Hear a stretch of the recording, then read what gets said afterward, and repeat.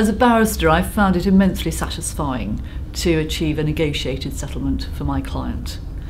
And that's really why I hung up my wig, and I'm now a full-time mediator and have been for the last 5 years. I think the mediation process is so much more satisfying for the client, and for me it's much more satisfying because I have the opportunity not just to work with my own client as I did when I was a barrister, but with all the parties to the dispute and indeed all their lawyers, so that we can work together to find a resolution that works for everyone.